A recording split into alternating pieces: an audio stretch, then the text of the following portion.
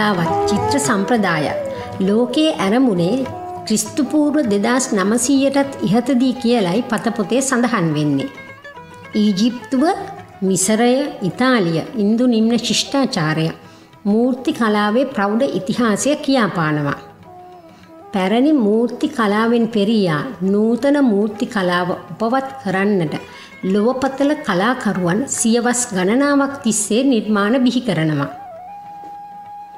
අද දින කැනඩාවේ ටොරොන්ටෝ නුවරින් අන්තර්ජාලය ඔස්සේ විසිරුවා හරිනු ලබන සවන ගුවන් විදුලි විකාශයේ මෙම විශේෂ වැඩසටහන වෙන්වන්නේ ඉවන් වූ නූතන සහ පරිණත වූ ප්‍රතිභාපූර්ණ වූ මූර්ති සහ චිත්‍ර ශිල්පියෙකු වෙනුවෙන්. මෙම අග්‍රගණ්‍ය කලාකරුවා මූර්ති ශිල්පියා කැනඩාවේ ඔන්ටේරියෝ ප්‍රාන්තයේ දිවිගෙවූ තිලක අබේසිංහ මහතායි. නොබෝ දින තිලක අබේසිංහ මහතාගේ 93 වන ජන්මදිනය සමරන්නට එතුමාගේ දියණි වෛද්‍ය චිත්‍රලේඛා අබේසිංහ සහ බෑනනුවන් වන වාස්තු විද්‍යාඥ රුවන් කොස්තා මහතාගේ නිවසේ එලිමහන් සාදයක් පැවැත්වුවා. ගිම්හානේ හිරු එළියත් නිල් අහසත් දිගු දිනයත් තිලක අබේසිංහ මහතාගේ උපන්දින උත්සවයට ආසිරි ගෙනෑවේ සෝබා දහමත් මේ හෙළ කලාකරුවානන්ට ගෞරව කරන බව පෙන්වන්නයි.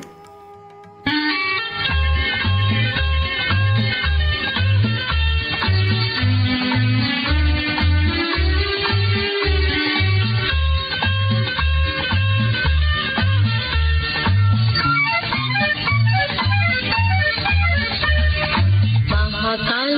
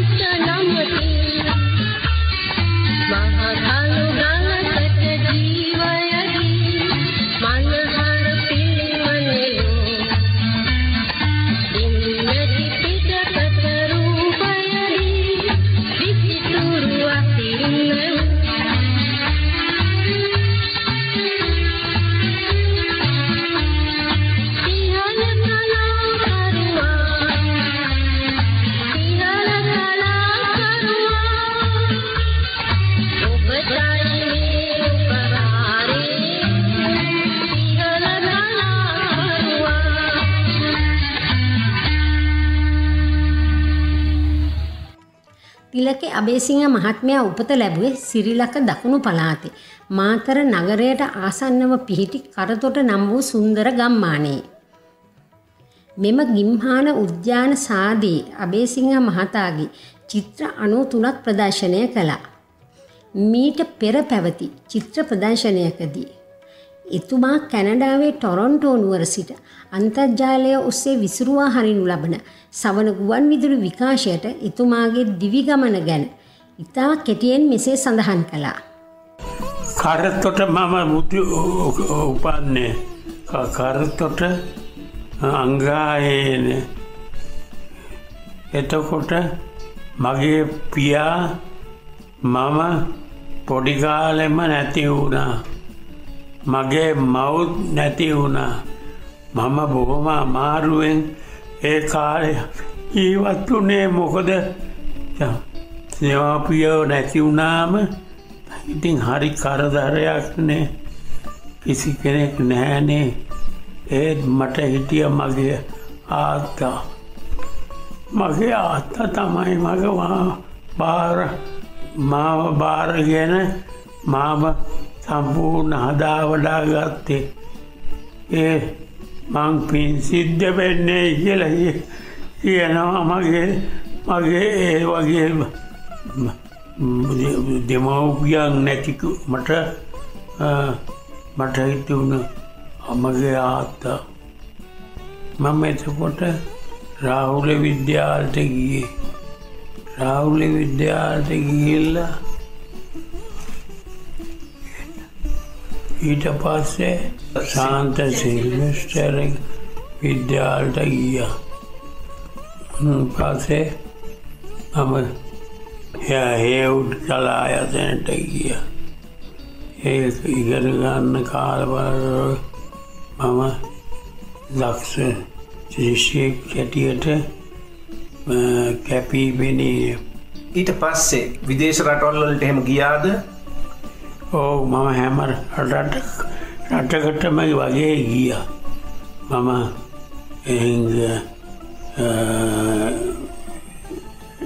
එංගලන්තේ, ඉතාලියේ, බෙල්ජියමේ, ස්විට්සර්ලන්තේ කල්පනාවක් නැහැ. හැම රටකටම වගේ ගියා මම. දැන් විවාහය සිද්ධ වුණේ කොයි කාලෙද? විවාහ වුණේ මගේ අවුරුදු 23 විතර කාලේ. ඒක ප්‍රේම සම්බන්ධයක්ද? ඔව් ප්‍රේම සම්බන්ධයක් තමයි. ඔබතුමාගේ කලාකෘති වලට කැමති වෙලාද ඇය ඔබ සමග සම්බන්ධ වුණේ? නෑ කොහොමත් හරි ඒ වගේ තමයි. කොහොමද ස්වාභාවිකම සම්බන්ධ වුණා. ඇය ඔබගේ කලා කටයුතු වලට මොන වගේ සහයෝගයක්ද දෙන්නේ? හැම අතින්ම දෙනවා. හැම අතින්ම මගේ දරුවොත් එහෙම හරියට සහභාගී වෙනවා. මගේ දරුවොත් මට හරිම ආදරෙයි. ඔබගේ භාර්යාවට ඔබ චිත්‍ර කලාව ප්‍රගුණ කරන්න එහෙම ඉගැන්වීම නැද්ද? එහෙම උගන්වන්න බෑනේ. දරුවෝ එහෙම චිත්‍ර කලාවට සම්බන්ධද? කවුරුත් සම්බන්ධයි. මට දරුවෝ හරියට උදව් කරනවා. මට හැමතිස්සෙම තාත්තා හරියට උදව් කරනවා. 7 දෙනෙක් ඉන්නවා. ඒ 7 දෙනාගෙන් මගේ ලොකු දුව හේමමාලා පද්මිනී, දෙවෙනි දුව සේපාලිකා දමයන්ති, චිත්‍රලේඛා රසාංජලි, නිර්මලා ශ්‍රයානි. ඔන්න මගේ දරුවෝ. ඒගොල්ලන්ගෙන් කවුරුවත් චිත්‍ර අඳින්න හුරු වෙලා තියෙනවද? ටික කරනවා. දැන් ඔබගේ චිත්‍ර ප්‍රදර්ශන වලට ඒගොල්ලෝ ඇඳපු චිත්‍ර එහෙම ප්‍රදර්ශනය කරන්න ඔබ කවදාවත් උනන්දු වෙලා නැද්ද? එහෙම උනන්දු කරන්න වැඩක් නැහැ. එයාලගේ කෘතීන් කොයිතරම් දුරට යනවාද කියලා මම බලාගෙන ඉන්නවා. බුද්ධ ජයන්තිය වෙනුවෙන් මුද්‍රයක් නිකුත් කරා 1956. ඔබට මතක ඇති නේද? බුද්ධ ජයන්තිය වෙනුවෙන් මුද්‍රයක් නිකුත් සකස් කරලා දුන්නා. ඔබතුමා චිත්‍ර කලාවට අමතරව මූර්ති ශිල්පයට ප්‍රගුණ කරලා තියෙනවා. මූර්ති ශිල්පය තමයි. මූර්තිත් හැමතැනම වර්ගයේ චිත්‍ර මූර්ති මගේ කරලා තියෙනවා. මොනවද? මට මතක නැහැ ඉතින් කියන්න. මහා බැංකුවේ මියුරල් එකක් කරා. ඇමරිකාවට මට මතක නැහැ. හැම එකම මට මතක නැහැ. ඒ හුඟක් හම්බුණා. මට ලොකු සම්මාන හම්බෙලා තියෙනවා. කලාපති ෂෙවිලිය මිලාන් කලායතනයේ මොකද්ද ඔබතුමා හැදෑරුවේ? මිලාන් වල චිත්‍ර ශිල්පය හැදෑරුවා. මූර්ති ශිල්පයත් හැදෑරුවා. දැන් ඔබතුමාගේ මෙහි පැවැත්වුණු ප්‍රදර්ශනය ගැන සෑහීමකට පත් වෙනවද? ඔව් සෑහීමකට පත් වෙනවා. මං කරපු දේවල් වලින් ලොකු ප්‍රයෝජනයක් එන්නේ දැන් තමයි. මොකද මනුස්සයන් මං ගැන වැටහීමක් ඇති වුණා. මං ගැන පැහැදිල්ලක් ඇති වුණා මම කවුද කියලා. චිත්‍ර කලාවට උදව් කරපු කට්ටිය එහෙම මතකයක් තියෙනවද ඔබතුමාට? ආන්ජිලෝඩි මෙල් මගේ යාළුවෙක්. එයාලා වගේ මිනිස්සුන් හිටිය මට. එයාලා මං ගැන හරි අවබෝධයකින් වැඩ මට උදව් කරා. සෝම්පාල ඒවා කපුගේ ඉන්ද්‍ර වෛද්‍යසේකර ඒස් ජයවර්ධන. මාතර රාහුල විද්‍යාලයෙන් ප්‍රාථමික අධ්‍යාපනයත් මහනුවර ශාන්ත සිල්වෙස්ටර් විද්‍යාලයෙන් ද්විතීයක අධ්‍යාපනයත් සම්පූර්ණ කළ තිලක අබේසිංහ තරුණයා රජයේ මිනින්දෝරු දෙපාර්තමේන්තුවේ ගෘහ නිර්මාණ ශිල්පියෙකු ලෙස සේවයට බැඳුණා. මේ අතරතුර ඔහු කොළඹ හේවුඩ් කලායතනයට ඇතුළු වී චිත්‍ර කලාව සහ මූර්ති ශිල්පය ඉගෙන ගත්තේ ඉතාම දක්ෂ සිසුවෙකු ලෙසයි. 1956 වසරේදී පැවැත්වුණ සම්බුද්ධ ජයන්ති උත්සවය සඳහා නිකුත් කරනු ලැබූ මුද්දරයට චිත්‍රයක් තෝරා ගැනීමේ තරගයක් පැවැත්වුණා. තිලක අබේසිංහ ඉදිරිපත් කළ චිත්‍රය මෙම සම්බුද්ධ ජයන්ති මුද්දරය සඳහා තෝරා ගැනීම ඔහුගේ චිත්‍ර සහ මූර්ති ශිල්පීය ගමනේ පළමු කඩයිම වුණා.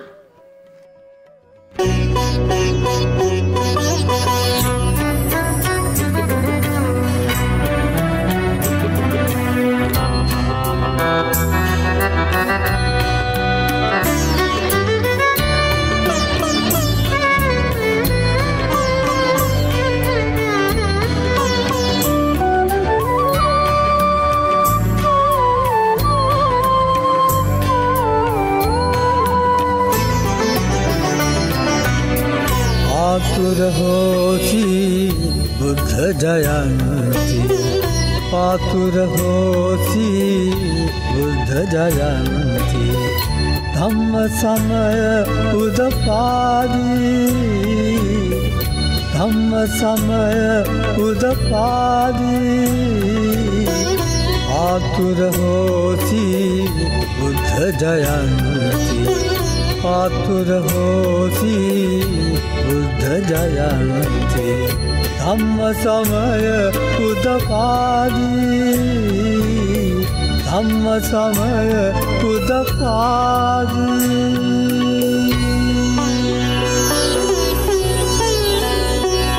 उट्टहत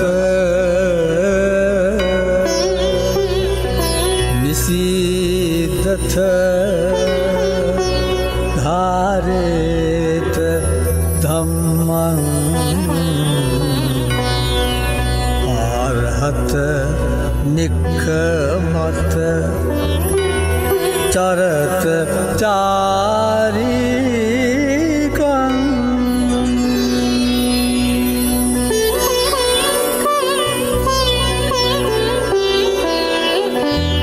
अरियं सत्यं धम्मं ज्ञानं अरियं सत्यं धम्मं ज्ञानं आलोको उदपादि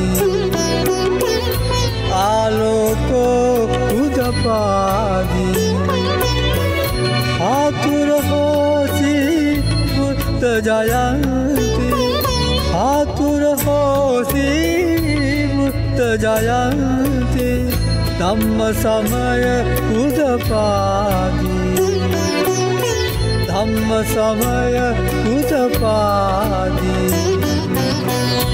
आतुर होसी बुद्ध जयंती आतुर होसी बुद्ध जयंती धम्म समय उदपादि धम्म समय उदपादि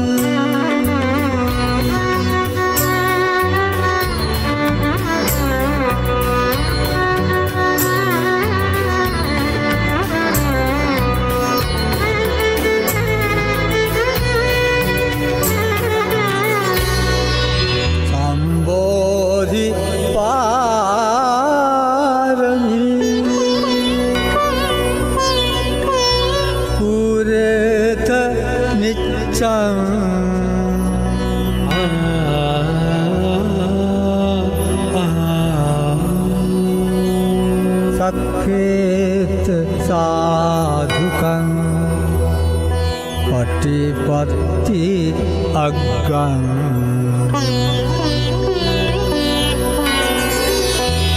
सचकित पवने तरुवन गहने सचकित पवने तरुवन गहने लंबित लीला केली लंबित लीला केली पल्लव कुसुमावली गायन्ति पल्लव कुसुमावली गायन्ति बुद्ध बुद्ध अनुगीतं बुद्ध बुद्ध अनुगीतं आतुर होसी बुद्ध जयंती आतुर होसी बुद्ध जयंती धम्म समय उदपादि धम्म समय उदपादि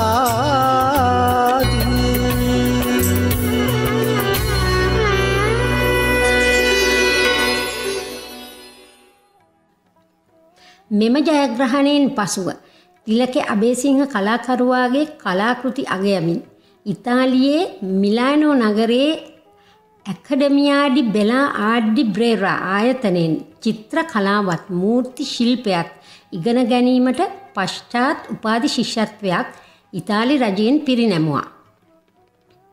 මෙම ආයතනයේදී තිලකගේ උපදේශකයන් සහ ගුරුවරුන් වුණේ ලොව ප්‍රකට කලා ශිල්පීන් වූ චිත්‍ර ශිල්පී ඩොමිනිකෝ කැන්ටටෝ සහ මූර්ති ශිල්පී මරීනෝ මරීනී. චිත්‍ර කලාවත් මූර්ති ශිල්පයත් ජීවිතය කරගත් තිලක අබේසිංහ මහතා තම දිවියේ සහකාරිය ලෙස ඔහුගේ ඇවැස්ස නෑනෑවන පද්මා තෝරාගත්තා. එතෙන් පටන් තිලකගේ පෙම්බරිය පද්මා අබේසිංහ මහත්මිය තමාට සුපුරුදු ගුරු වෘත්තියේ යෙදෙමින් දූ දරුවන් හදා වඩා ගනිමින් තිලකගේ කලා දිවියට සම්පූර්ණ සහාය ලබා දුන්නා.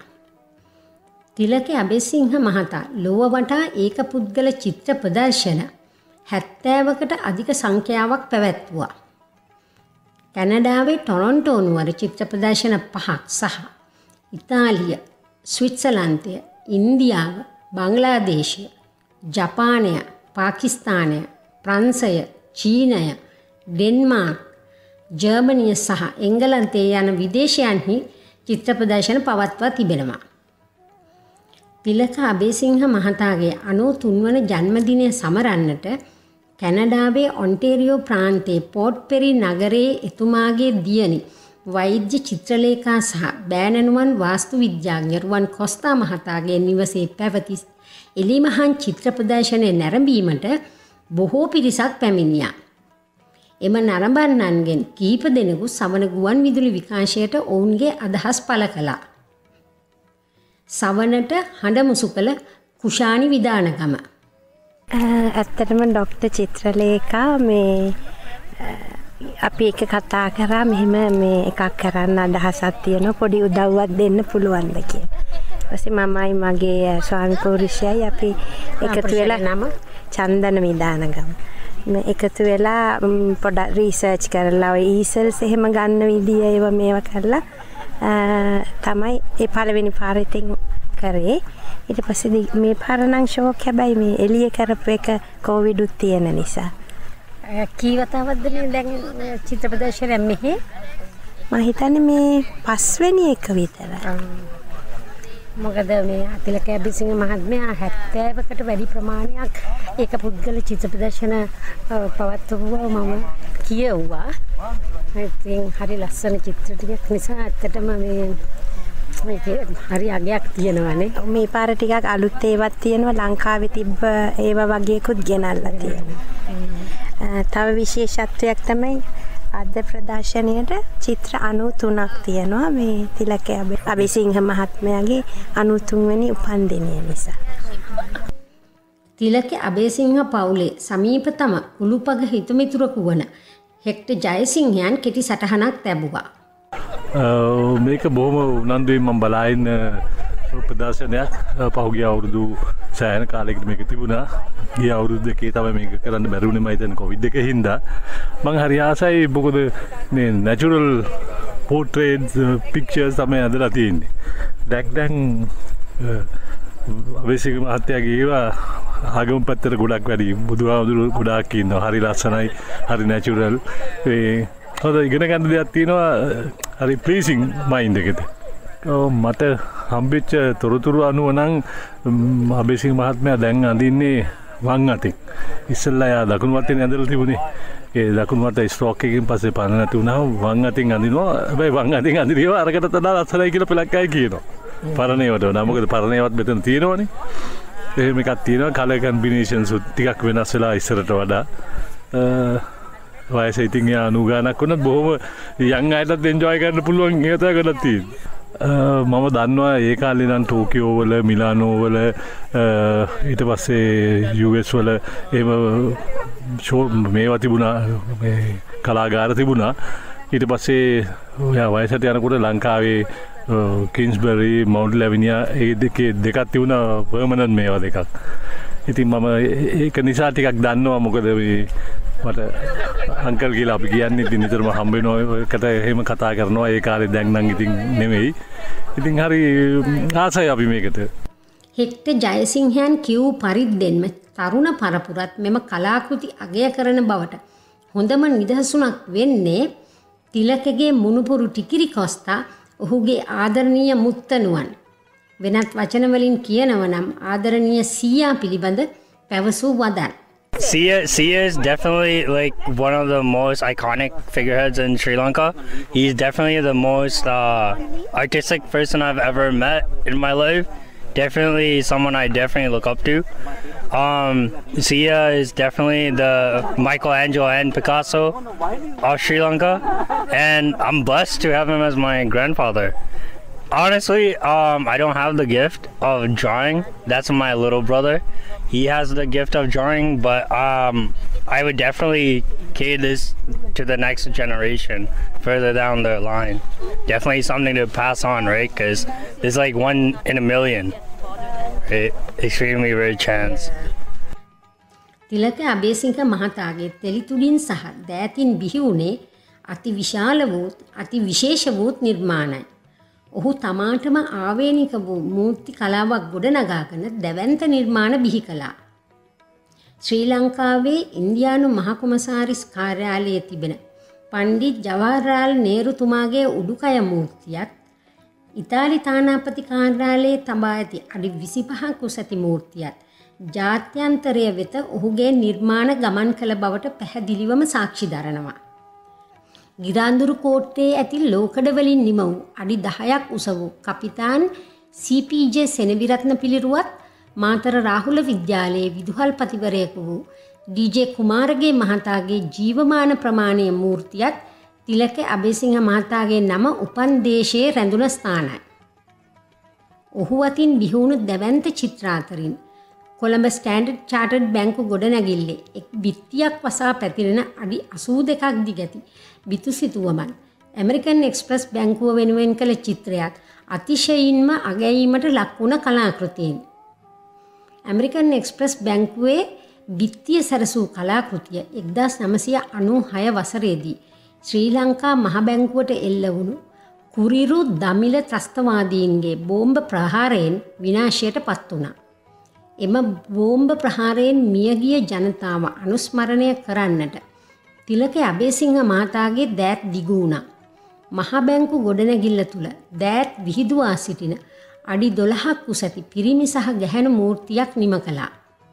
වටිනා ජීවිත විශාල ගණනක් බිලිගත් කුරිරු බෝම්බ පිපිරීමෙන් වසරක් පිරෙන දිනේ පැවති අනුස්මරණ වැඩසටහනේදී එවකට මහ බැංකු අධිපති ආචාර්ය ඒ.එස්. ජයවර්ධන තිලක අබේසිංහ මහතා ගැනත් සඳහන් කළා. ওই චිත්‍රයේ ඉන්නේ අත් වශයෙන් ඔක මේ අපේ මේ කලාශූරි තිලක අබේසිංහන් දෙකක්. ඒක උණ දවසේ ඉඳන් එයා කිව්වා මම චිත්‍රයක් අඳින්න ඕනේ මේ වෙච්ච දේ ගැන කියලා. ඔයකින් දැක්වෙන්නේ ෆීනික්ස් කියන පක්ෂිය. ෆීනික්ස් කියන්නේ මේ මිත්‍යා පක්ෂියෙක්. මේ චීන මේ අතීතයේ දුරාතීතයේ කියනවා මේ බොහෝම අලංකාර පක්ෂියෙක් හිටියා එම ලෝකේ. එකම එකයි හිටියේ. ඒ පක්ෂියා අවසානයේදී ඔහුගේ කූඩුවත් සමග ගිනි අරගෙන මැරෙනවායි කියලා. මැරුණාම ඒ අලු වලින් තවත් ওই ලක්ෂණ පක්ෂියෙක් මතුවෙනවායි කියලා. ඉතින් ඒකෙන් ෆීනික්ස් කියන පක්ෂියගෙන් හැඟෙන්නේ කොච්චර ආපදාවක් වුණත් ගිනි ගොඩකින් වුණත් අර සුපුරුදු ලෙස නැගිලා තමන්ගේ කාර්යය ඉදිරියට ගෙනියන තමන් ඉදිරියට ජීවත් වෙන කෙනෙක්. සෞභාග්‍යයේ සංකේතයක් ලෙස සැලකනවා ෆීනික්ස් කියන පක්ෂිය. තිලක අබේසිංහ මහතා ප්‍රායෝගිකව බුදුදහම ඇදහූ සැබෑ මිනිසෙක්. ඔහුගේ තෙලි තුලින් බුදුදහමේ සංකල්ප සහ බුදුරජාණන් වහන්සේගේ රුව චිත්‍රයට නැගුණ වාර අනන්තයි. ඔහු නිම කළ බෞද්ධ දර්ශනය පිළිබිඹු කරන කලාකෘති අගය කරන්නන් අතරේ තරුණ පරපුරත් ඉන්නවා. පසුගිය ගිම්හාන චිත්‍ර ප්‍රදර්ශනයේදී අපට තාරුණ්‍යයේ පසුවන කලාකාමී නරඹන්නයක් හමු වුණා. අය නිසංසලාද Silva. Yeah, I think the paintings are very representative of, I guess, this uncle's art himself. There's a lot of paintings. Most of them represent Buddhist culture, I've noticed. Yeah, it was really nice to see and sort of connect with some Buddhist stories. I was just sharing with my mom when I was walking around. So that was interesting. Abeysinghe මහතාගේ කුටුම්බය ශ්‍රී ලංකාවේ සිටම දන්නා හඳුනන තුසිලාද සිල්වා සවන ගුවන්විදුලි විකාශයට ඇයගේ හඬ අවදි කළා. චිත්‍රලේඛ අබේසිංහ මම අවුරුදු 24ක විතර ඉඳන් දන්නවා කැනඩාවේ. ඒ වගේම මගේ ගමේ තමයි පානදුරේ. මම තිලක අබේසිංහ ගැන අහලා තියෙනවා. ඉතින් මම මේ දෙවෙනි වතාවට තමයි මේ ප්‍රදර්ශනයට සහභාගී වෙන්නේ. ඔබට මොනවද හිතෙන්නේ ඒ ගැන, ඒ චිත්‍ර ගැන? ඉතාමත් වටිනා චිත්‍ර ටිකක් බලා ගන්න ලැබුණා. ඒ වගේම ඒවා සංරක්ෂණය කරලා තිබීම මේ තරම් අගනා විදිහට ඒකට චිත්‍රලේඛකට ඇතුළු පවුලට ගොඩාක් ස්තුතිවන්ත වෙන්න ඕන අපේ සිංහල සංස්කෘතිය වෙනුවෙන්. ඔබට හිතෙන්නේ මොකද්ද මේ තිලක අබේසිංහ මහත්මයාගේ විශ්වකර්ම වැඩ ගැන? තිලක අබේසිංහ මහත්මයාට අදට අවුරුදු 93ක් වෙනවා කියලා දැනගන්න ලැබුණා. අද උපන්දිනේ එතුමාගේ. ඉතින් එතුමා මෙපමණ කාලයකට පෙර මෙවැනි චිත්‍ර ඇඳලා තිබීමත් ඒ වගේම ඒවාගේ තිබෙන විවිධ ආකෘති සංස්කෘතිමය වටිනාකම ඒ වගේම ආගමික වටිනාකම ඒ වගේම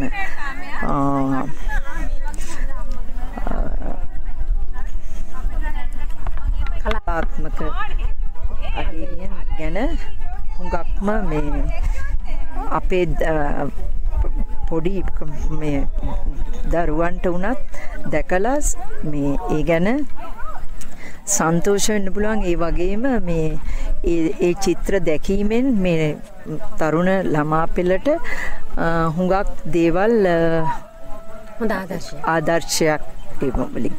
ඒකම නැවතත් මම කියන්නේ මේ පින්තූර මේ වගේ සංරක්ෂණය කරලා තිබීම මම හිතන්නේ 100කට ආසන්න චිත්‍ර තියෙනවා. ඒවා සංරක්ෂණය කර තිබීම ගැන චිත්‍රලේඛ ඇතුළු පවුලට නැවතත් ස්තුතිවන්ත වෙන්න ඕන. තුසිලා ඔබට බොහොම ස්තුතියි. ඒ වගේම මට ආරංචියක් මට දැනගන්න ලැබුණා. එතුමාගේ 93 වන උපන්දින නිසා අද චිත්‍ර ප්‍රදර්ශනයේ චිත්‍ර 93ක් තිබෙන බව. මම දැක්කා. මම හිතුණා 93කට වැඩි කියලා. ඔව්. ඉතින් ඒකත් එක ලක්ෂණයක් තමයි චිත්‍ර ප්‍රදර්ශනයේ. අනිත් එක මේ එකකට එකක් ඒ චිත්‍ර වෙනස් චිත්‍ර කලාත්මක ඇසින් බලනකොට මම හිතන්නේ මේ හුඟක්ම අපිට වැඩිය හුඟක්ම කලාත්මක ඇසක් තියෙන කෙනෙකුට ඒ චිත්‍රවල විවිධත්වය පේනවා කියලා මට හිතෙනවා. ගිම්හානේ පැවැත්වුණ චිත්‍ර ප්‍රදර්ශනයේ රස වැඩි කරන්නට පැවැත්වුණ සාදයේදී සහභාගී වුණ සෑම දෙනාම එක ලෙස එදින සන්ධ්‍යා භාගයේ මිහිර විඳගත්තා.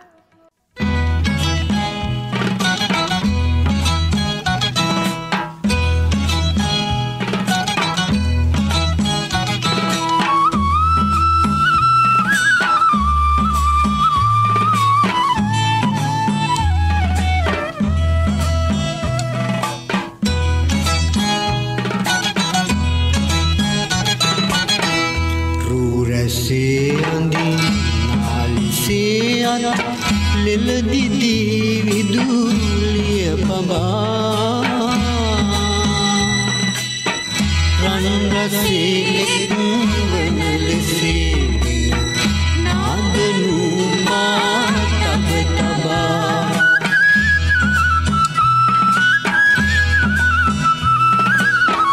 කම්පසී දින සැලසී දෙස බල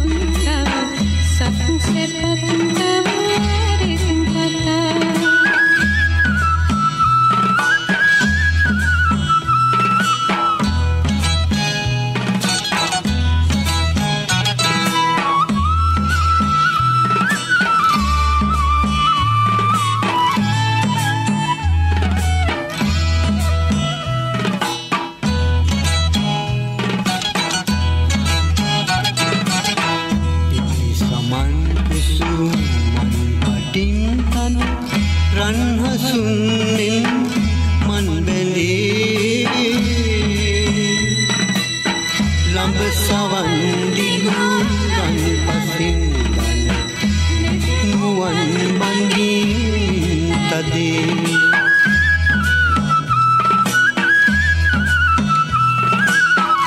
මද පවන් වෙද ලිල පහන් සිලු මෙන් රැඟුම් ගෙන රන් බඳේ දිනියොන් සිරිනුවන් පඹුවන්ද හැනින් මිදේ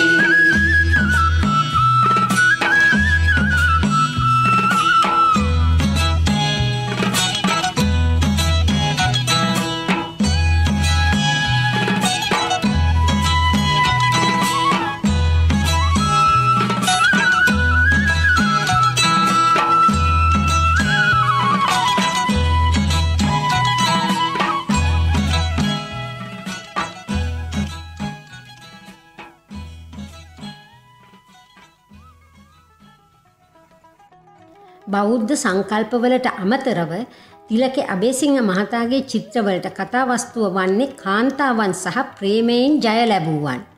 මෙම චිත්‍ර ප්‍රදර්ශනය නැරඹීමට පැමිණි ආචාර්ය ජගත් රූපසිංහ මෙම කලාකෘති විශ්ලේෂණය කළේ මේ විදියටයි. තිලක අබේසිංහයන්ගේ මේ චිත්‍ර ප්‍රදර්ශනය ගැන යම්කිසි වචන ස්වල්පයක් පවසන ලැබීම ගැන මම සතුටු වෙනවා. අපි දන්න දෙයක් තමයි තිලක අබේසිංහයන් කියන්නේ ලංකාවේ ජීවත් වෙන කාලය තුල ලංකාවට ඉතාමත් අලුත්ම තාලයක චිත්‍ර කලාවක් හඳුන්වා දුන්න. ඒ වගේම ජාත්‍යන්තර විශාල වශයෙන් ජාත්‍යන්තර ප්‍රජාව තුල තම නම රැඳූ ඉතා දක්ෂ කලාකරුවෙක්. අද ඔහු වියපත් වෙලා සිටියත් තාමත් අපිට පේන ඔහුගේ තෙලිතුඩ මගින් නොයෙකුත් නිර්මාණ අපිට දක්නට ලැබෙනවා. ඔහුගේ ඇත්තටම බැලුවම ඔහුගේ චිත්‍රවල බොහෝ වෙලාවට තියෙන්නේ කාන්තා රූප සහ බුදුහාමුදුරන්ගේ රූප. ඔහුගේ මේ ගැන වරක් මම අහුවම ඔහු කිව්වේ තමයි ලෝකයේ ඔහු දැකපු සුන්දරම වස්තුව තමයි කාන්තාව. ඔහු කාන්තාවන්ට ආදරේ. ඒ නිසා ඇගේ රූසපුව ඔහු දකින අයුරින් සිතුවමට නගනවා කියලා. ඒ වගේම බුදුහාමුදුරන්ගේ රූප චිත්‍ර නැගීම නැවම ඔහුගේ වචනය උනේ ඔහු තුල තිබෙන දැඩි භක්තිය බුදුරජාණන් වහන්සේගේ සහ සංඝයා වහන්සේලාගේ සිදුවම් ගැනීමට හේතුව තමයි ඔහු කුඩා කාල සිට ග්‍රාමීය පරිසරය තුල ඇත්තඩි වෙලා ඒ බුද්ධ ආගමේ ආభాෂය ලැබලා එතනින් ඒ බුදුහාමුදුරන් තුල තියෙන දැඩි භක්තිය තමයි ඔහු ඔයකින් නිර්මාණය කරලා අපිට ඉදිරිපත් කරන්නේ. ඔහුගේ චිත්‍ර ඇත්තටම හඳුන්වන්නේ මේ සංකේතාත්මක චිත්‍ර කියලා. ඒ කාලේ ලංකාවට අලුත් දෙයක්. ඒ නිසා ඔහු ලංකාවට එම සංකේතාත්මක චිත්‍ර හැඳින්වීම එහෙම නැත්නම් හඳුන්වා දුන්නා ලංකාවට. ඒ වගේම ඔහු දක්ෂ චිත්‍ර එහෙම නැත්නම් පිළිරුව අමන පුද්ගලයෙක්. ඔහුගේ ඒ සඳහා උදාහරණ සෑහෙන තියෙනවා. මූර්ති සම්බන්ධව ඔහු මූර්ති ගොඩක් කරලා තියෙනවා. උදාහරණ වශයෙන් ගත්තොත් ලංකාවේ තියෙන ප්‍රධාන බැංකුවක් වූ ඇමරිකන් එක්ස්ප්‍රස් බැංකුවේ තියෙන පිටිසිතුවම්, ඒ වගේම ඉතාලි තානාපති කාර්යාලයේ තියෙන අඩි 25ක් විතර උස වූ මූර්තිය, ඊළඟට ඉන්දියානු මහ කොමසාරිස් කාර්යාලයේ තියෙන ශ්‍රී නේරුගේ උඩුකය මූර්තිය ආදී ලෙස ඔහු බොහෝ තැන්වල මූර්ති සහ චිත්‍ර නිර්මාණය කරලා තියෙනවා. එතෙම ඔහු ගැන කතා කරනකොට මට කියන්න තියෙන්නේ මේ අපේ අලුත් පරපුරට පුළුවන් නම් ඔහුගේ චිත්‍ර නරඹලා ඒ චිත්‍රවල තියෙන කියන්න යන දේ තේරුම් අරගෙන ඒ වගේ නව චිත්‍ර කලාවක් හඳුන්වා දෙන්න ශ්‍රී ලංකාවට හෝ කැනඩාවට හෝ මේ ලෝකයට හඳුන්වා දෙන්න එවැනි අයගෙන් යංගන් සිගත හැකි උපදේශයක් එහෙම නැත්නම් ආభాෂයක් ලබාගෙන මේව චිත්‍ර කලාව එහෙම නැත්නම් මූර්ති ක්‍රමය දියුණු කරන්න මම හිතන්නේ අපේ තරුණ පරපුරට අවස්ථාවක් ලැබෙනවා නම් හොඳයි කියලා මම හිතනවා. තිලක අබේසිංහ මහතාගේ පවුලේ සියලු දෙනාම එකමුතුව කරනු ලැබූ මෙම චිත්‍ර ප්‍රදර්ශනයේදී එම චිත්‍රවලින් පිළියෙල කළ පිටපත් මිලට ගැනීමටත් අවස්ථාවක් ලබා දුන්නා. මේ මගින් එකතු වුණ මුදල් අගහිඟකම් වලින් පෙළෙන ශ්‍රී ලාංකීය පවුල් වෙත ලබා දෙන ලෙස එතුමා කියා සිටි බව දැනගන්නට ලැබුණා. මෙම සත්කාරය සඳහා බ්‍රිතාන්‍යයේ සිට වෛද්‍ය ශලිනී ජයවර්ධනත් සහභාගී වුණා. ඉතින් මම මේක ගැන බොහොම බලාපොරොත්තුෙන් හිටියේ මේකට එන්න. මොකද තිලක අබේසිංහ මහත්මයාගේ දුව මගේ හොඳම කල්යාණ මිත්‍රයෙක්. ඉතින් මම දැනගෙන හිටියා මේ චිත්‍ර ප්‍රදර්ශනය කරනවා කියලා. ඒක නිසා මට බොහොම කැමැත්තක් තිබුණා මේකට සහභාගී වෙන්න. අපි ඉගෙන ගන්න කාලේ ඉඳලා අපි දෙන්න යාළුවෝ නිසා ගෙදර ආවා ගියා. ඉතින් තිලක අබේසිංහ මහත්මයාව හොඳින් අඳුරනවා. ඒ වගේම ඉතින් චිත්‍ර මම දැකලා තියෙනවා ගෙදර. ඒ චිත්‍ර ගොඩාක් තියෙනවානේ ගෙදර. ඒවා කොහොම නරඹලා තියෙනවා. ලංකාවේදී මම චිත්‍ර ප්‍රදර්ශනයක් බලලා තියෙනවා. තිලක අබේසිංහ මහත්තයාගේ. මම පොඩි කාලේ ඉඳලම චිත්‍ර ප්‍රදර්ශන බලනවා. ඉස්කෝලේ යන කාලේ ඉඳලම බලලා ඒවා ගැන බොහෝම අගය කරන කෙනෙක්. මංජුස්ත්‍රීගේ මහත්මයාගේ චිත්‍ර ඒ වගේම ලංකාවේ ගොඩාක් අයගේ කලාගාරයේ තිබිච්ච ඒවා ලයිනල් ටිකේ තිබිච්ච ඒවා මම චිත්‍ර ප්‍රදර්ශන ගොඩක් නරඹලා තියෙනවා ඉස්කෝලේ යන කාලේ ඉඳලම.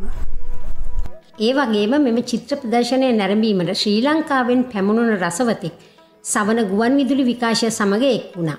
ඔහු දෙහිවල නිශාන් සිල්වා. සාමාන්‍යයෙන් මම කලාව ගැන පොඩි කැමැත්තක් ඒකට ආකර්ෂණයක් තියෙනවා.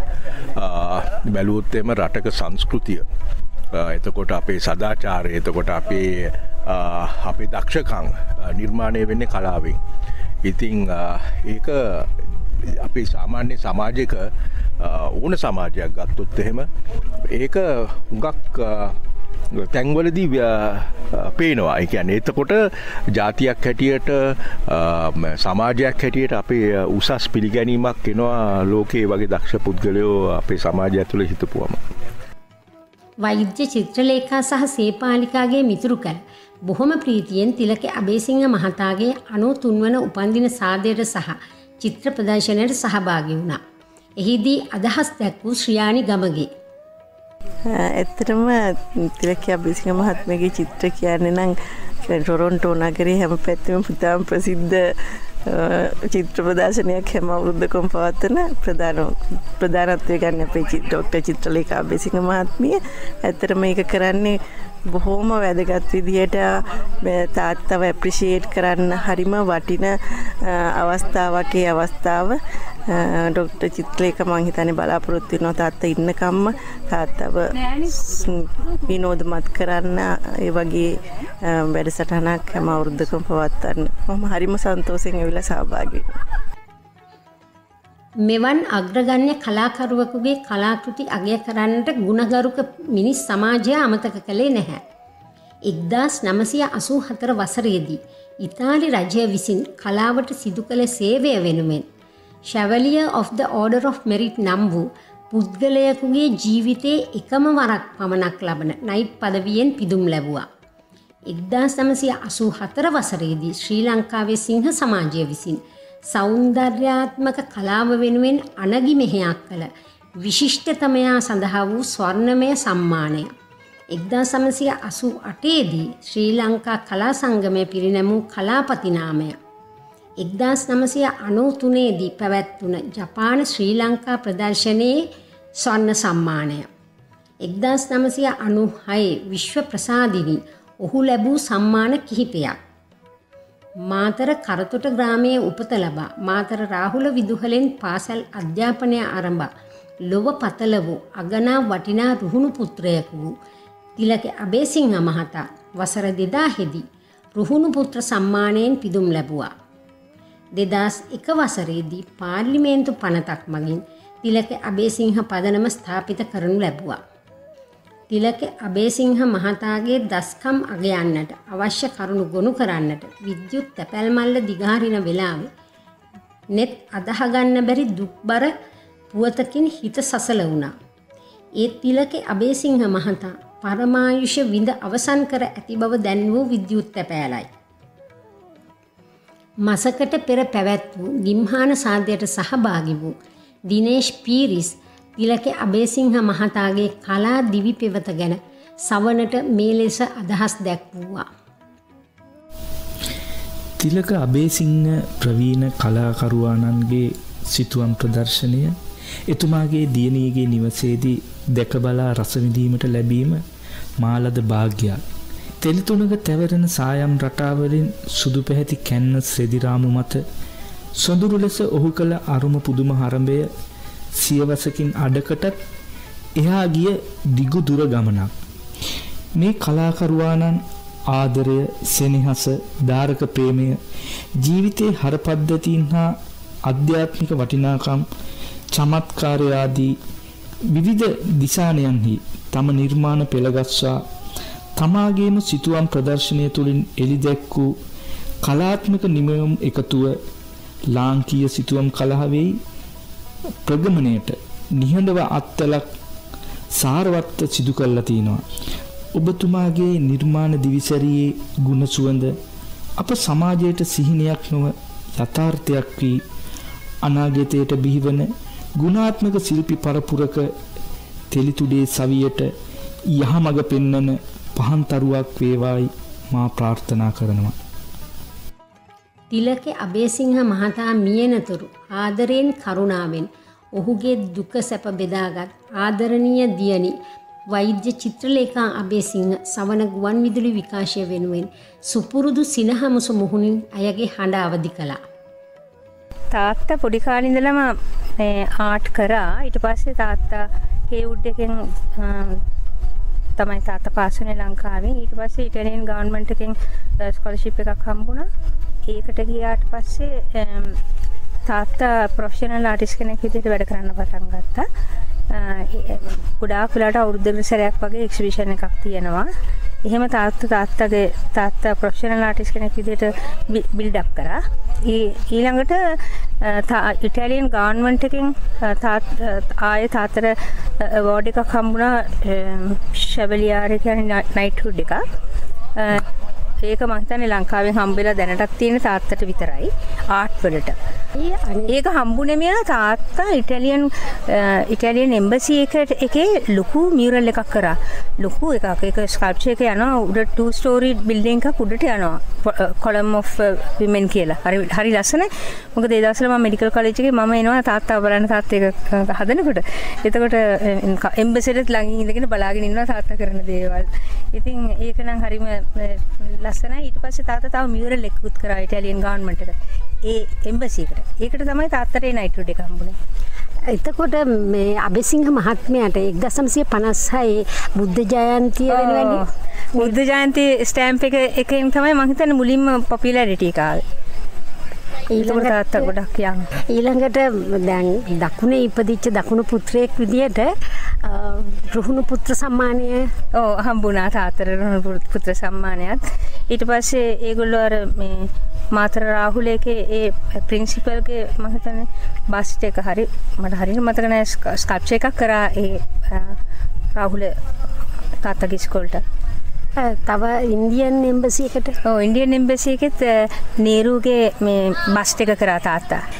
ශ්‍රී නේරුතුමාගේ උඩුකය මූර්තියක් කරා තාත්තා. හරි ආසාවෙන් තාත්තා ඒක කරේ.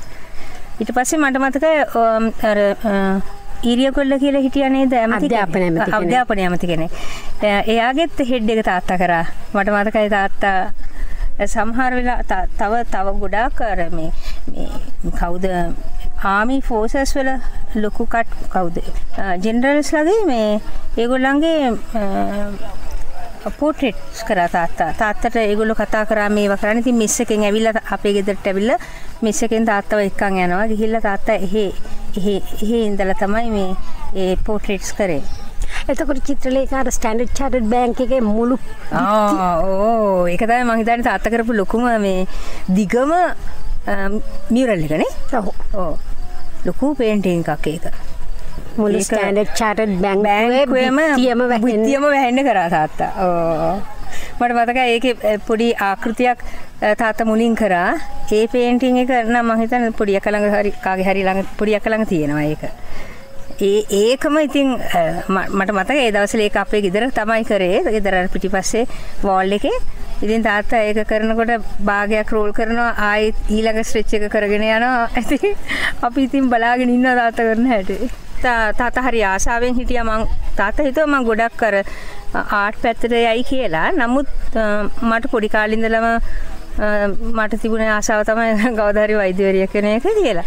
හැබැයි පුංචි කාලේදී මට මතකයි තාත්තා කියනවා එක දවසක් මම මේ අවුරුදු 3 විතර කාලේ එක ගෙදර අපි හිටපු ගෙදර මේ අර මොකද දොරේ ලොකුවට අර තාත්තා පේන්ට් ගෙනල්ලා දෙනවනේ මට. ඉතින් මගේ අත්ති වලින් අර ගාලා ඇදලා පේන්ටිං එක තාත්තා ඉඳන් කිව්වා තාත්තට ඒ ගෙදරින් අයින් වෙනකොට තාත්තට හිතුණා කියලා මේ දොර ගලවගෙන යන්න ඕනේ කියලා. හැබැයි මම පුංචි කාලේ මම හොඳට ටැලන්ටඩ්. ඊට පස්සේ මට ඒක ගියේ නැහැ දිගට.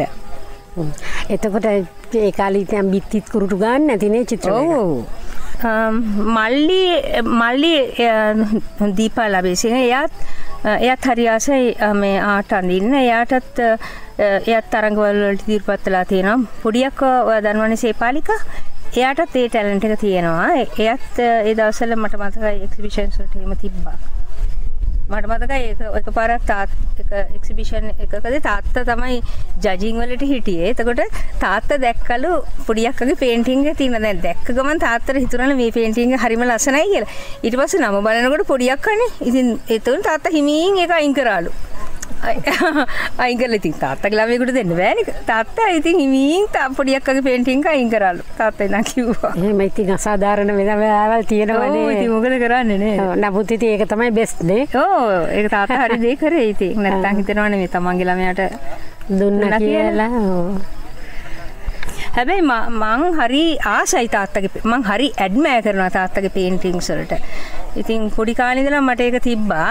දැන් ඉතින් මන්ට තාත්තා අපේ ගෙදර ආවට පස්සේ තාත්තා මම හිතන්නේ 100ක් විතර පේන්ටිංග්ස් කළා. ඒ අවුරුද්දෙන් තාත්තා මාත් එක්ක 2007 වල ඉඳලානේ. ඔව්. දැන් වෙනකල් ඒ කියන්නේ අවුරුදු 15ක් නේ. ඔව්. ඒ 15 ඇතුළත තාත්තා 90 years වෙනකල්ම තාත්තා මේ ඇඳා. ඔව්. අනිත් එක ගොඩක් පිටරටවල් වල චිත්‍ර ප්‍රදර්ශන තිබ්බානේ. ගොඩාක්. රටවල් මතකද? ඉටලි, Switzerland, England, south America, Japan,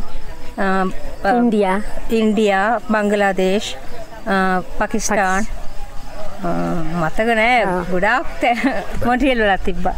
සව් පාලෝ තිබ්බා මම හිතන්නේ මොන්ට්‍රියල් වල. ඒක පුද්ගල චිත්‍ර ප්‍රදර්ශන 70කට වැඩිය පවත්වලා තියෙනවානේ. ඒ අර 70ක් කියන්නේ ඒ කාලේ. දැන් ඒ කැටලොග් එකේ හැටියට. දැන් ඉතින් මෙහෙත් තාත්තා 5-6ක් විතර කරානේ. ඔව්. ලැබ් සිටි අපි මුලින්ම ඉන්නකොට නිකෝන් ලැබ් සිටි එහෙන් තමයි පටන් ගත්තේ. තාත්තලා විසිට් එකකට ආපු වෙලාවේ මම ඕගනයිස් කරලා එක්සිබිෂන් එකක් තිබ්බා. ඊට පස්සේ මෙහෙත් තාත්තා මම හිතන්නේ මේ 4 වෙනි එක 5 වෙනි එක මම හිතන්නේ. 5 වෙනි එක.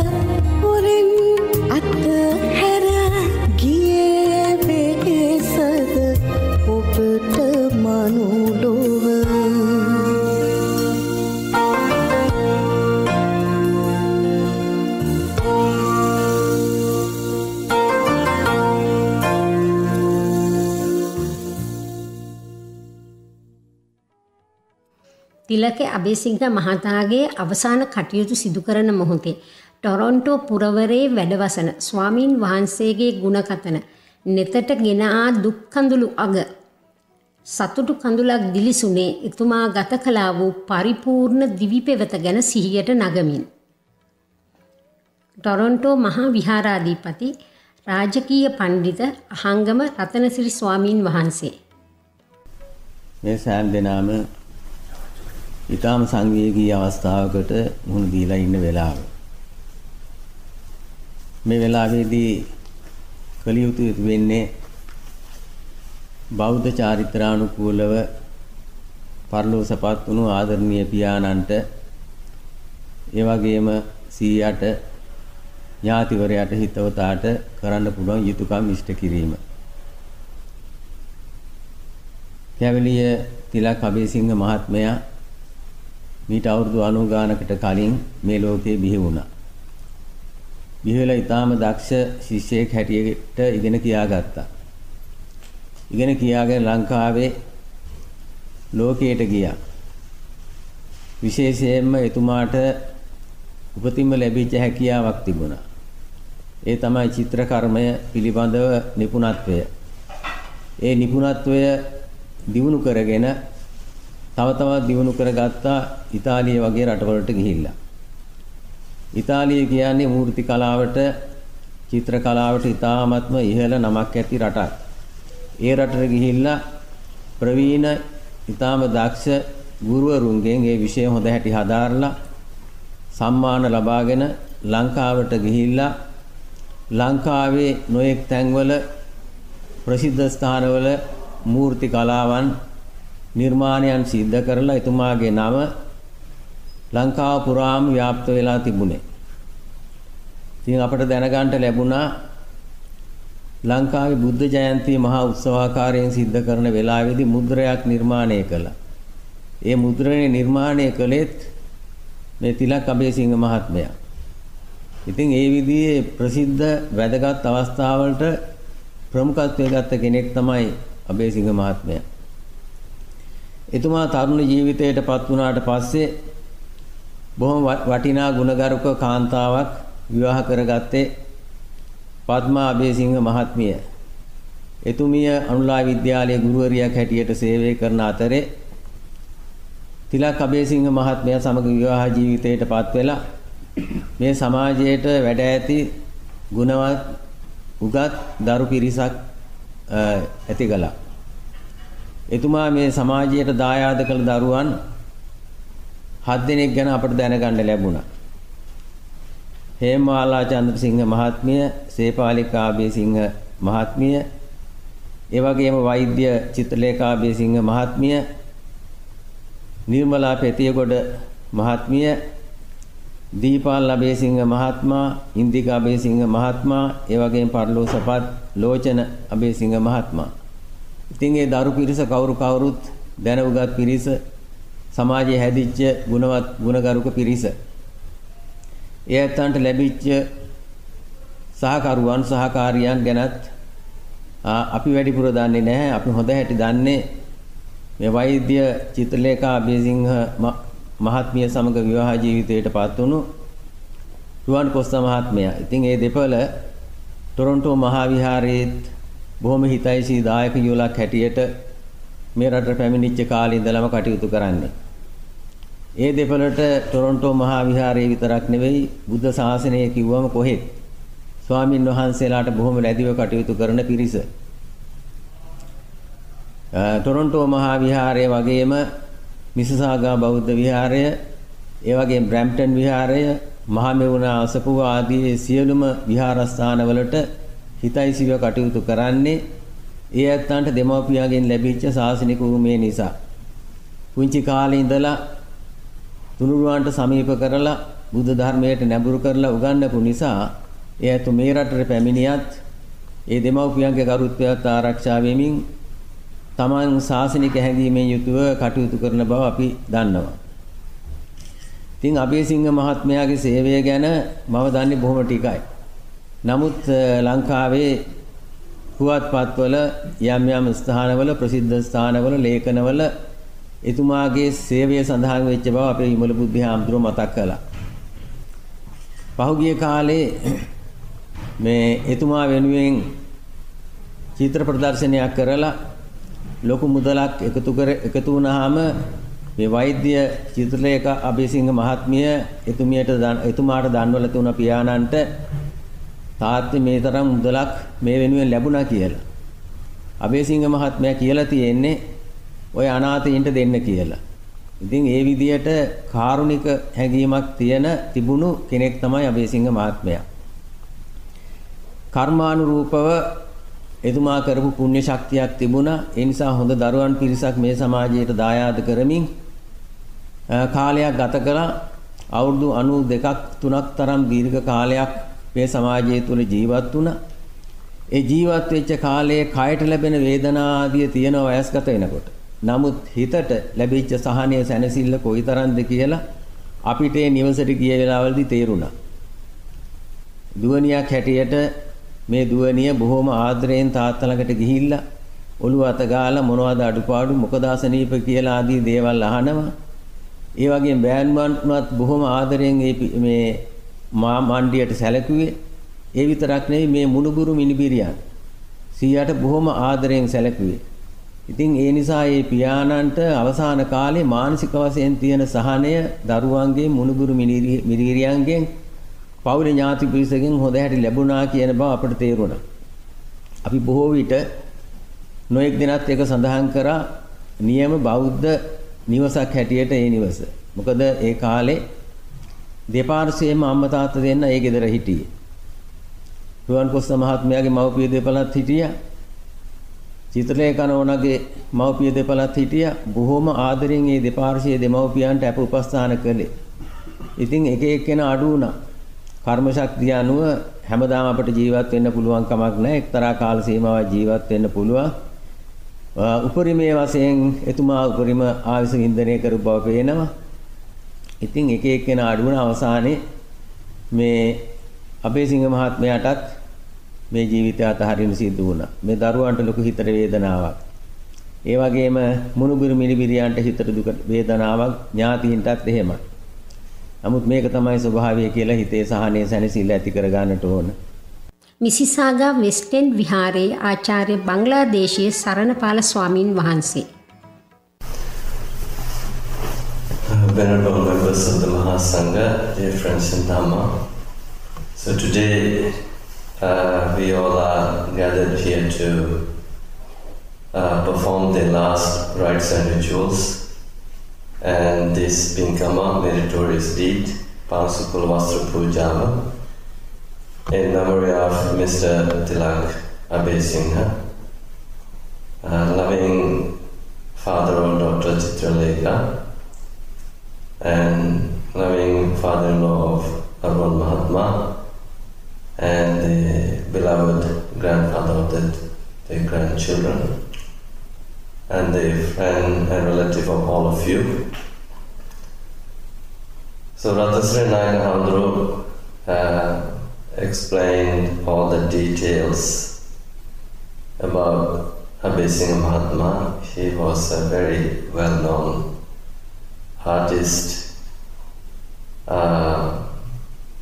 within the Sri Lankan community here in Canada. I remember going to Chitralekha Dostarana's Arun Mahatma's house. A couple of times we saw the great artworks, and his artworks were also published in the Sri Lankan newspapers like the Reporter newspaper and other community newspapers. Great artwork, and this is the first time I learned about from Ratasanayakan that he was the great artist behind designing the stamp during the Buddha Jayanti celebration in Sri Lanka. So that is a great memory and memorable thing that he has performed. As Buddha said, Rupang jirati machanam namagottana jirati. The body, the physical form decays, but not the name and the tribe or the surname, the family name. So as long as we continue to think about or talk about the Buddha Jayanti, I think his name will be there. And every time I think people see this stamp, they will remember him. So that is the great contribution he made to the Buddhist community in Sri Lanka.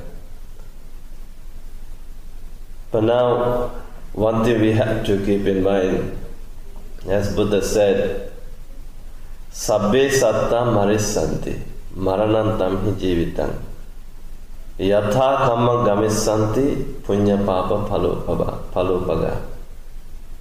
Sabbe satta marissanti, all sentient beings will die, though we like it or not. Maranam tamhi jivitam, every life will end at death.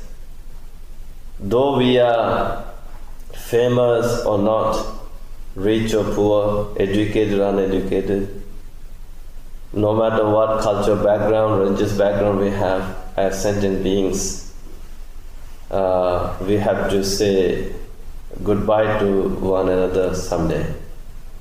That's the universal truth. And of course, as children, we don't wish to see our parents leaving us or saying goodbye. We don't want to see anyone we love to be separated from us. But though we like it or not, the truth is the time, the death will separate our beloved ones from us. That's the very reason why we monks do some daily reflections. There is a sutra in the Samyutta Nikaya called the Abhinha Paccavekkhitappa Sutta. We monks do 5 reflections, when one of them is Sabbehi me piyehi manapehi nana bhavu vina bhavoti abhinha paccavekkhitappa. All our beloved ones will be separated from us. Everything will grow differently. And this thing should be kept in mind, contemplated, reflected on every moment in our life. Though we are monks, though you are lay people, the universal truth is we will be separated by the death. Although we wish to live long, I think your father lived a long life, Paramahisha, like more than 90 years. Even the Queen lived for 96. I think they are contemporaries. So maybe we can live for 100 years, 110, 20 years. But the aging will take our life away from us. That is what Buddha explained. So keeping this in mind, we have to do something very meaningful for others. So in his case, he made a great contribution to the society through those beautiful artworks, and also by helping people, as Nayaka Handru mentioned. When you raise funds from his artwork, when you mention this much money has been raised, and his wish was to distribute the money to the refugees and the underprivileged kids. That is a good intention. That's a good karma, that's a kusala karma, wholesome deed. And when we die, we don't take anything with us, only the karma, good or bad. So that's why Buddha said, Yatha kamam gamisante punya papa palopaga. Until we gain release from the cycle of life and realize nirvana, we will be touring and journeying through this cycle of life by experiencing the results of our own karma, good or bad. So Buddha said if we really love ourselves, we should train ourselves to do good. And we should make an effort to refrain from negative deeds, bad karma, akusala karma, unwholesome deeds. If we do perform the unwholesome deeds, the samsaric journey will be very painful. But if we do good deeds, it will be a good one. And all the karmas, good deeds also will not only guarantee the happy journey, but also it will help us to get closer to the realization of Nibbana. So Mr. Abeysinghe lived a very meaningful life, and with the support of the children, and we all know how Chitraleka Dosanona, Ruan Mahatma, and the grandchildren, all of you looked after your parents with great joy and immense love and affection. And so these are the things that you have to contemplate. Now your father is no more, but there are memories, and just think that when he was here, we looked after him. And as Buddha said, Mata Pitu Pattanam Etam Mangulamuttam, looking after the parents is a great blessing. So you had the blessing, that's why you were able to live or come to this far and living a professional life and healthy life, and just cherish these memories and continue performing the pink karmas in his memory and transfer merits to him. Just with a heart full of gratitude and respect, say thank you, Tata, for being there for us and helping us to become who we are now. And it's a great service. So in your memory, we are offering alms to this Mahasangha. We are making merits, and we are transferring merits to you, wishing a happy journey. So today, in his memory, you observed the 5 precepts, you offered the Matakavastra to the Mahasangha, you listened to the Anicca Vata Sankara recitation by the Venerable monks as a form of meditation practice, and also you have listened to this brief spiritual talk. So at this moment you have performed the 3-fold meritorious deeds, the act of giving, the practice of morality, and the practice of meditation. By engaging in these 3-fold meritorious deeds, you made a lot of merits, and we offer transfer these merits to him officially by performing the water ritual. Once again, with a heart full of gratitude and respect, with the joint palms, let's make one more wish. By the grace and power of these meritorious deeds, may our beloved father, grandfather, relative, Mr. Tilake Abeysinghe, receive all these merits. May he gain speedy release from the cycle of life. Finally, may he attain supreme bliss of Nibbana. With these thoughts in mind, say sadhu, sadhu, sadhu. බ්‍රැම්ටන් බෞද්ධ මධ්‍යස්ථානාධිපති විජේසිරිපුර පඤ්ඤාසාර ස්වාමින් වහන්සේ. යතහාගතෝ තතහාගතෝ කාතත්ථ පරිදේවන. මූලාසනාරූඪ ඔලස්මුල්ල ශ්‍රී විපස්සනා භාවනා මධ්‍යස්ථානාධිපති අප ගුරුදේව පද්දපිටියේ වජිරඥාන නායක ස්වාමීන්ද්‍රයාණන් වහන්සේ ප්‍රධාන මහා සංඝරත්නයන් අවසරයි දුකටපත් සොවෙන් තැවෙන කාරුණික පින්වතුනි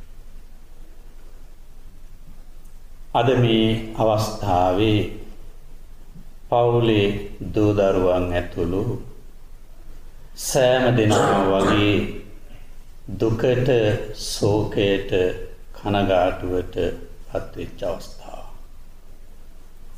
මේ වගේ අවස්ථාවකදී බුදුරජාණන් වහන්සේ අපට දේශනා කර වදාළේ පුළුවන් තරම් ආගමානුකූලව හිතන්නට ආගමානුකූලව කටයුතු කරන්නට ආගමානුකූලව හැසිරෙන්නට. මොකද අර තමන්ගේ හදවතේ සිතේ ඇතිවෙච්ච දුක ශෝකය කනගාටුව තුනී කරගන්නට තිබෙන එකම ඖෂධය තමයි ධර්මාවශ්‍යය.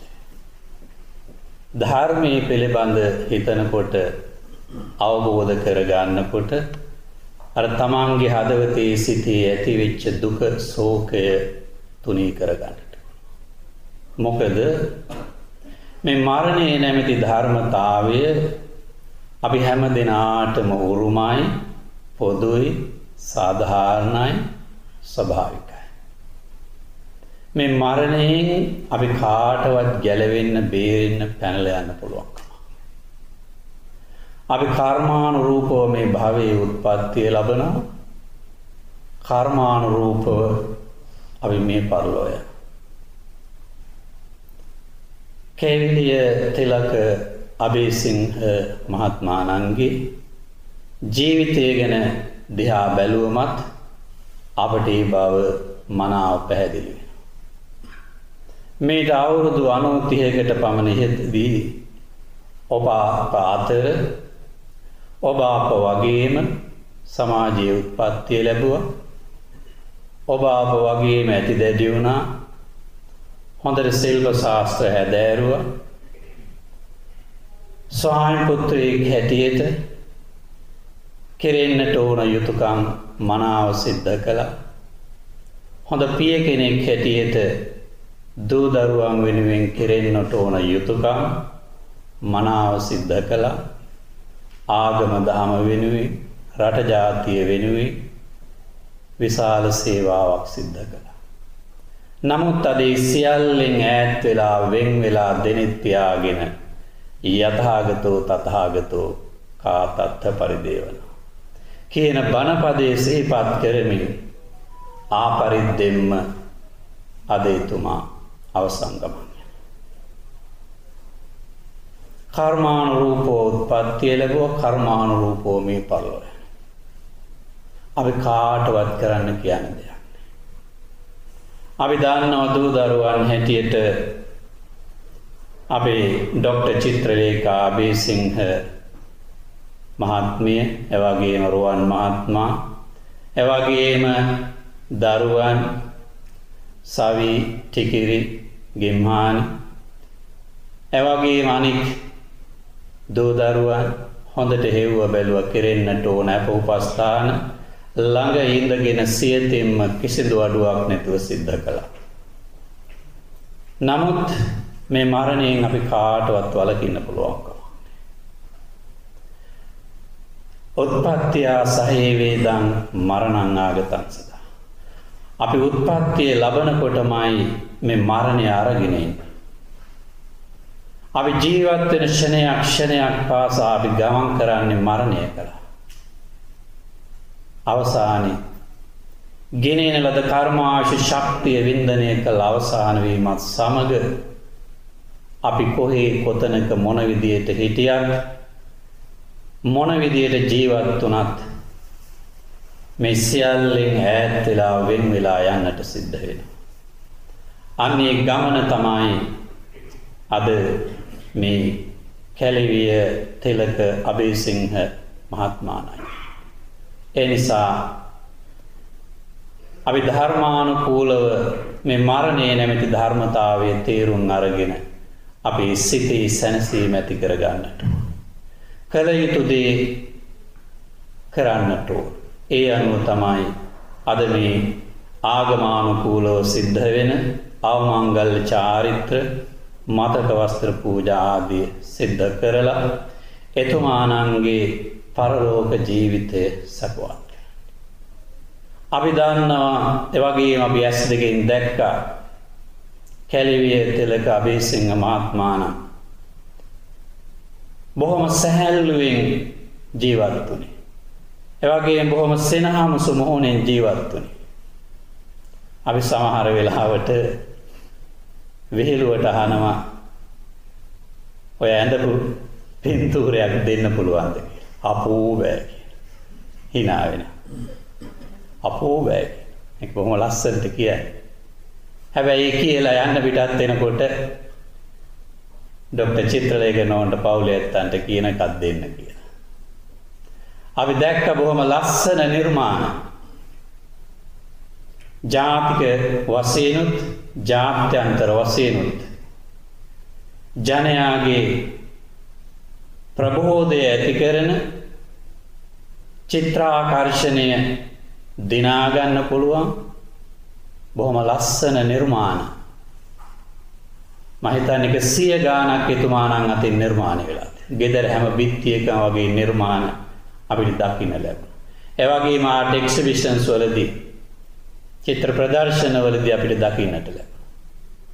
ඒ වගේ හොඳ හැකියාවක් ශක්තියක් ඇතිව උත්පත්තිය ලැබුව පමණක් නෙමෙයි කර්මානුරූපව එතුමා ස්ව ශක්තිය තුලින් එතුමාගේ කලාත්මක කෞශල්‍ය දියුණු තියුණු කරගත්ත ජාතික ජාත්‍යන්තර වශයෙන්. ඒ නිසා ජාතික වශයෙන් පමණක් නෙවෙයි ජාත්‍යන්තර වශයෙන්ුත් එතුමා ප්‍රසිද්ධියට පත් වුණා. ඒ වගේම හොඳ පිය කෙනෙක් හැටියට හොඳ ගුණවත් දැනුගත් දූ දරුවන් පිරිසක් සමාජයට දායාද කළා. මේ ඉස්සරහා සිටින සහෝදරියන් දෙපළ ඇතුළු දරුවන් 7 දෙනෙක් පමණ සමාජයට වැඩදායි ඵලදායි දැනුගත් දූ දරුවන් දායාද කළ පිය කෙනෙක්. අපිට බොහෝ වෙලාවට ආශ්‍රයයට ලැබුණේ අපේ ડોક્ટર චිත්‍රලේඛ අබේසිංහ මහත්මිය වගේම එතුමිය සමග අතිනත්ගත් රුවන් කොස්තා මහත්මයා. නිතර ආගමට දහමට විශේෂයෙන් භාවනාවට සැලකිල්ලක් දක්වනවා. එවැගේම අම්මා තාත්තට සියතින් කෙරෙන්නට ඕන යුතුයකම් මනාව සිද්ධ කළා. ඒ හුරුව පුරුද්ද ආభాෂය ලැබුණේ වෙන කාගින්වත් නෙවෙයි. මේ අම්මගෙන් තාත්තගෙන්. ඒ නිසා අදත් කිසිදු ભેදයකින් තොරව සම්බුද්ධ ශාසනය මගේ අපේ කියන හැඟීමෙන් ආගමික කටයුතු කරන්න. විහාරස්ථාන ආශ්‍රය කරන්න.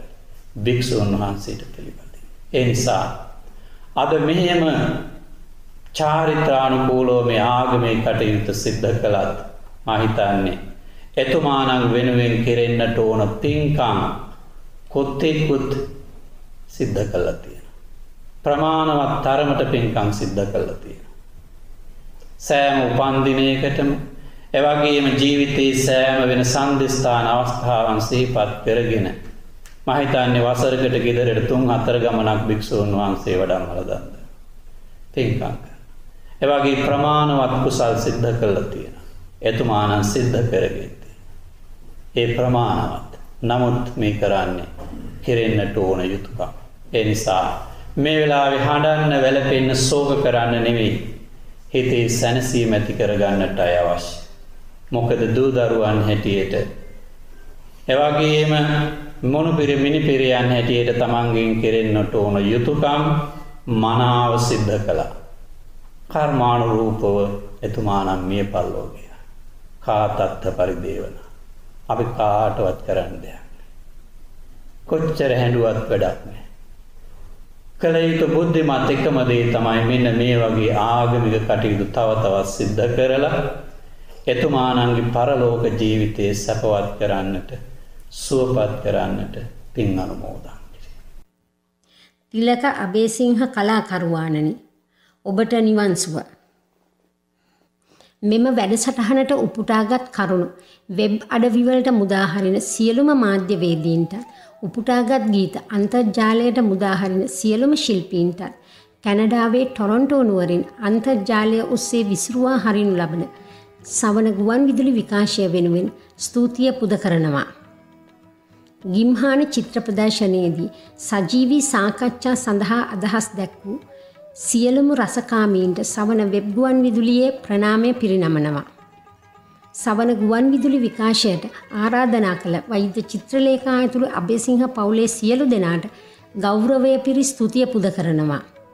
සවන සමග රැඳී සිටින ශ්‍රාවක කැලටත් සවන මිත්‍ර සමාගමටත් සුපුරුදු සෙනෙහසත් ආදරයත් මේ සමග. සවන ගුවන් විදුලිය තිලකේ අබේසිංහ වෙනුවෙන් කළ විශේෂ වැඩසටහනකි ඒ. කතනය සහ පිටපත චම්පා ගොඩකන්දයාරච්චි. රූපං ධීරති මච්ඡානං නාම ගොත්තං නදීරති නාම ගොත්තං නදීරති